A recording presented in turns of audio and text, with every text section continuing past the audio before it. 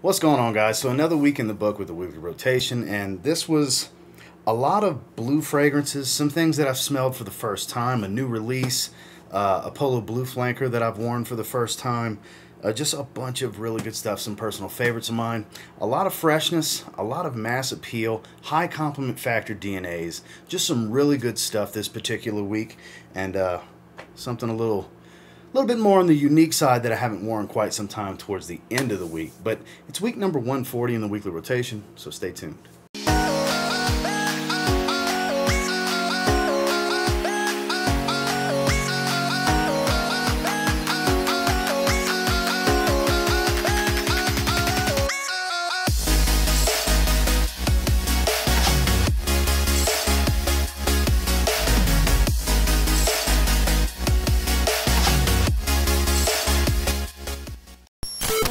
Starting off on Sunday, making yet another appearance in the weekly rotation, I've just been falling in love with this fragrance all over again.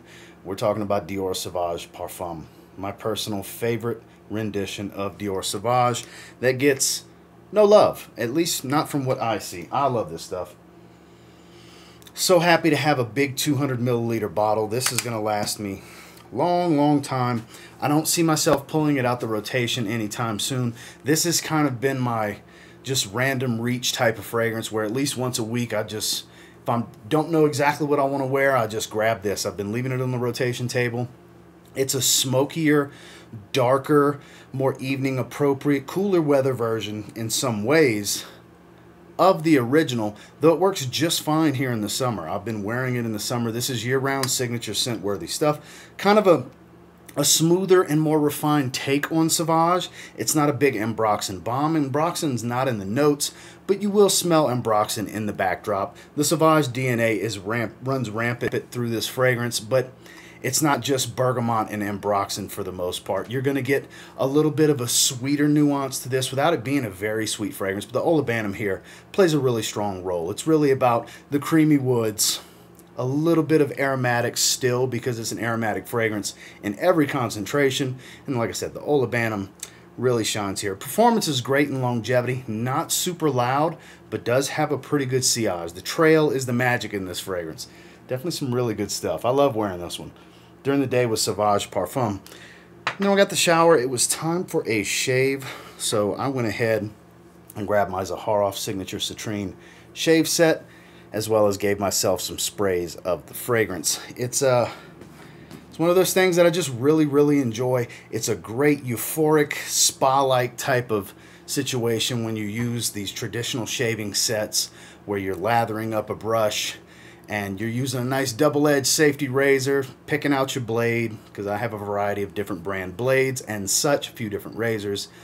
It's a thing. Those of you that are into it, you totally understand where I'm coming from. And the set that Gentleman's Nod made for Zaharoff with this citrine oil, I just absolutely love. It brings out this warm orange smell. The incense amber really pops from the base of this fragrance in the soap. And then you still get all that freshness from the aftershave splash. And of course, got to throw a few shots of the fragrance afterwards. So out the shower, just having a good old time with Zaharoff Signature Citrine.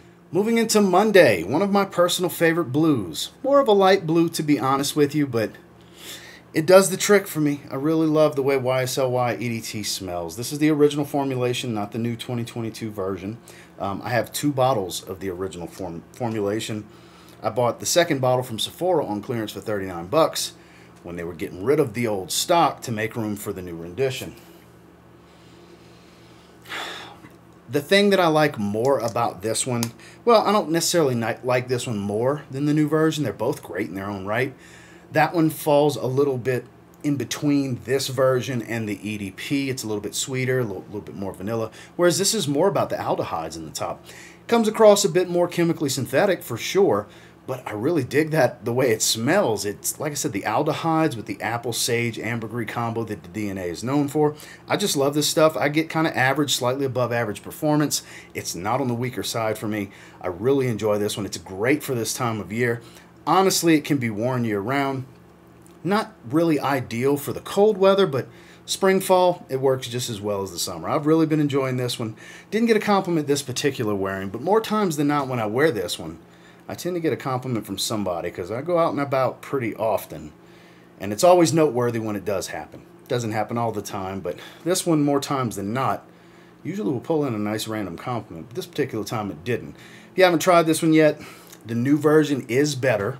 I don't know how easy it would be to get your hands on the old version, but I sure enjoy it. During the day, YSLY EDT, the original formula. And then when I got the shower, we went another night with Zaharoff Signature Citrine. I actually did it for three nights this week. I'm on Sunday, Monday, and on Tuesday night. I decided to rock with this.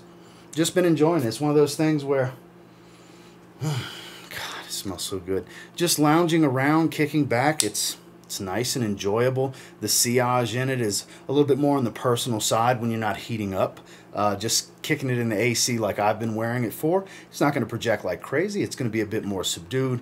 But the sillage on it, like I said, it's more of a personal experience when you're not heated up. And I've been really enjoying that. It's been nice and really providing a nice aromatherapy, calming, relaxing type of feeling for me in the evening. So I just kept going back to it several nights in a row. Out the shower is a Zaharoff Signature Citrine. Moving into Tuesday, I just did a full review on this one. This is my personal favorite of this style scent profile, talking about Creed Silver Mountain Water. I have several fragrances that smell like Creed Silver Mountain Water, and this is similar, but it definitely has its share of differences. We're talking about Xerjoff Mefisto. Really been digging this one. I still have some sprays in my decant, but I went ahead and started digging into the bottle. I love this stuff. Beautiful, sharp citrus, bunch of soapy aromatics, a lot of lavender here.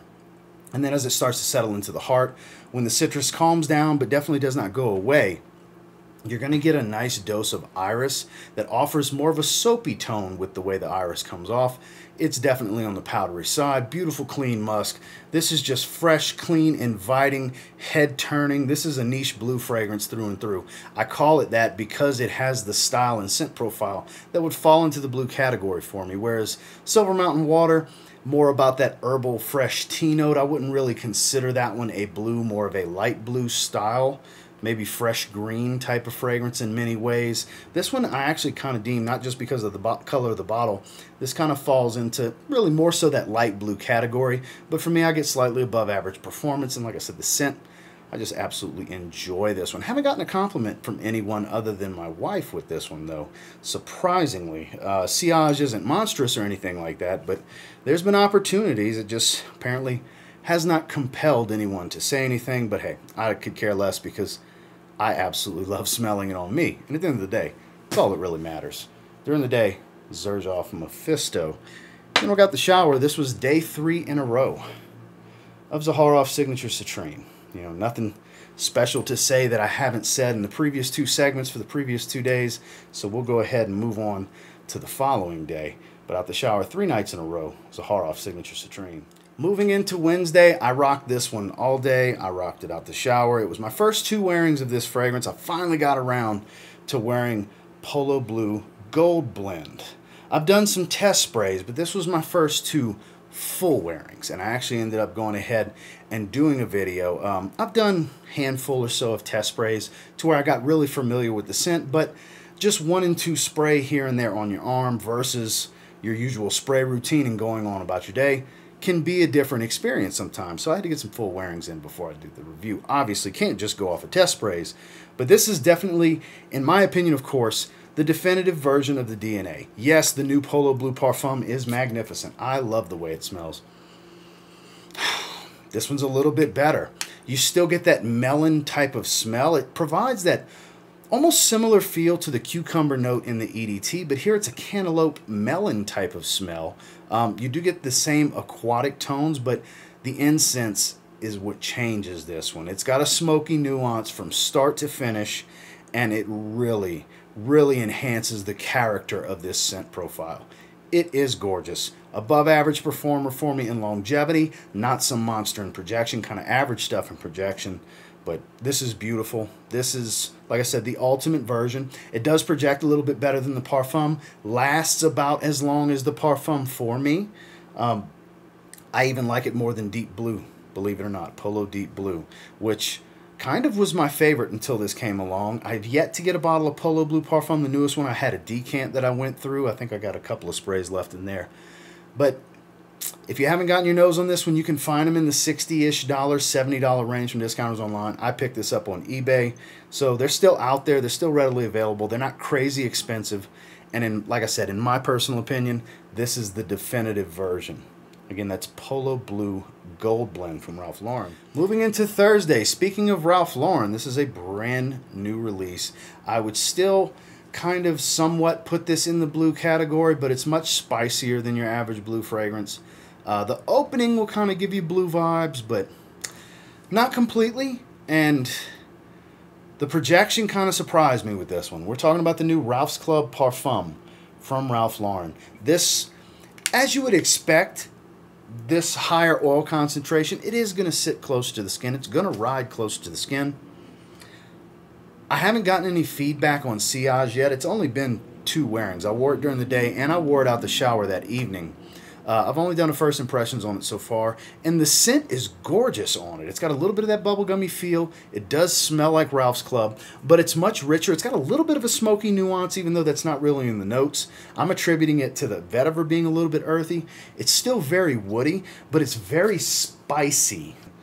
The most that you'll smell from it is spice. A lot of this cardamom note that's in there really jumps out at me. Even makes it a touch powdery, not really powdery fragrance, just a little touch of it. But it does offer a little bit of this sweet spice, sweet and warm spicy feel to the fragrance. It definitely comes across, like I said, as a more spicy blue fragrance style. Even though there isn't, at least in the note breakdown, the website shows main notes. I'm sure that's not all notes that are in here, but it doesn't show any ambroxan, amberwood, synthetic ambergris, isoe super, anything like that. So yes and no. I classify it somewhere in the realm of blue. It will come across like a blue because the original, I definitely classify that as a blue fragrance. It smells like your typical blue, full of aromatics and woods. Same thing here, just with additional spice. And like I said, a little smoky touch in there. I think there's something they're not telling us in this note breakdown, because on my skin there's a little bit of a smoky touch. But it does smell really good. But if you're looking for projection, this ain't it in my experience so far. After an hour, it does sit a lot closer to the skin, but what it does do is stay consistent from that point on. It stays for a long ass time. 8 hours was what I clocked it to before I took a shower. More testing to come, more full wearings to come, and I will eventually do a comparison video to the original to see if this one's even worth spending the extra cash on versus the original, because where I'm standing right now, maybe not worth getting over the original, but yet to be determined. All day long, the new Ralph's Club Parfum. Moving into Friday, this is that rather unique fragrance I was speaking of in the beginning of the video that, I don't know, I was just in the mood to wear it. I have not worn it in a long time. I personally have a small collection, larger than I'm giving credit for actually, I think, of masculine rose fragrances, and Moschino Toy Boy is definitely one of the better ones in the collection. That crazy teddy bear looking bottle. It's a beautiful, fresh and bright, watery Turkish rose type of smell, but it does get much more fresh and spicy as it settles in. It's kind of a spicy rose fragrance overall is the simplest way to put it, but not warm and spicy, not dark. I forgot what other floral is in there. There's a strange floral that provides almost like an inky type of feel. A little bit of a darker nuance, but like I said, not a dark fragrance. It's very enigmatic. It's very flamboyant, and it's very charismatic as well. This will draw you in because it's a little bit on the unique side. This is a polarizing fragrance that isn't necessarily for everyone, and it is on the stronger side in the sillage. Projection's pretty heavy early on as well.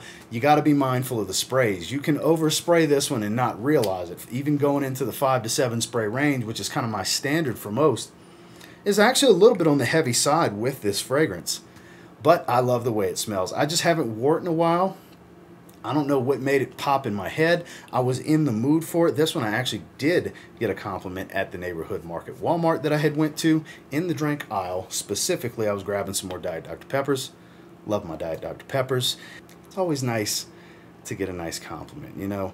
And this one definitely pulled one. One of the few compliments I got from this particular rotation. I bring this up because these are fragrances that tend to get some positive reaction most of the time. And like I said, this was one of the few random compliments that I got from a fragrance this week outside of my wife. My wife loves the way this smells on me.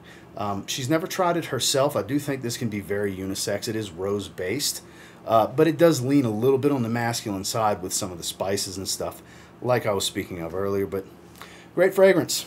Doesn't get talked about too much anymore. During the day, Moschino Toy Boy. Then we got the shower, one of my recent rack store pickups. Basically a more floral version of Chrome. We're talking about Deauville Bleu. Cheap $12 fragrance. Kind of just randomly been in the mood for it, and might as well spray it on now. It's going to be my scent out the shower tonight as well. Love the way it smells. Really dead ringer for Chrome. Like I said, just has a little bit of a floral tone to it. According to the notes that I saw, it's only got lavender as the only floral tone, but it does smell like a little bit of a white floral hit, like some jasmine or something like that being in there. Could be wrong. It just comes across as very floral to me, but it's still that metallic citrus shower gel type of smell that Azzaro Chrome is. It's basically, like I said, a cheaper dead ringer for Azzaro Chrome that doesn't perform quite as well, but actually, surprisingly, is no slouch. Out the shower, Deauville Bleu from Michael Germain. Finally, on Saturday, my absolute favorite clone of any version of Baccarat Rouge 540. Haramain Amber Oud Rouge. Now, I've had a lot of people in the video that came out this morning at the recording of this, in regards to cologne fragrances, it was featured, asking me, how close is it to Ruby? I don't know. I've never tried Ruby. I noticed they did add the almond note that's in the extrait to Ruby. I'm not the person to ask. I've never tried it because I have this. So I have no urge, necessity, or reason of any kind to want to reach out and find Ruby. Because anytime I just want to wear Baccarat Rouge 540, I just grab this bottle. It's such a good representation of the extrait for me. I love it. I only did 5 sprays today. It was more than enough. My sillage was gorgeous. I was loving the strong wafts I was getting throughout my day today. I love the way this stuff smells. I can't say enough. It's what stops me from securing a bottle of Baccarat Rouge 540 extrait. The better experience is definitely the original. The quality is not the same, but this suffices. I do just fine with this. It, like I said, it stops me from spending the money on that 75 ml. I mean 70 ml, because for 70 ml, BR 540 extrait, super expensive. There's no denying that. Don't get me wrong, if you got the money to spend, it's the way to go. The original's always the way to go over these clones. But if you're on a budget, like I am most of the time, this does just fine. During the day, was loving Amber Oud Rouge from Haramain. And then, as you saw a moment ago, I just made the sprays tonight out the shower on Saturday.